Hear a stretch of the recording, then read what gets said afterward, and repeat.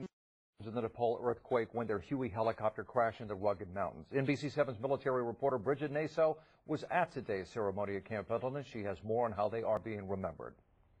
This was one emotional memorial for the family members and also for this helicopter squadron. This is one close group of Marines, and it wasn't easy to say goodbye. 6 Marines killed in the helicopter crash in Nepal in May are remembered. The crew of Victor Echo 01 fell while doing what they loved to do, executing a mission in which they truly believed. 4 are from the 3rd Marine Aircraft Wing's Helicopter Squadron 469. 30-year-old Sergeant Eric Seaman from Riverside, California. His spirit was fearless, determined, but he was yet humble. 29-year-old Crew Chief Ward Johnson, 31-year-old Captain Chris Norgren, and 29-year-old Captain Dustin Lukashevitz.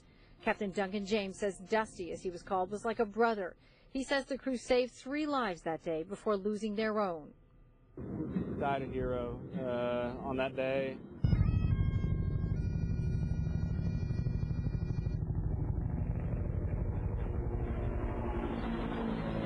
And the ceremony ended by saying goodbye.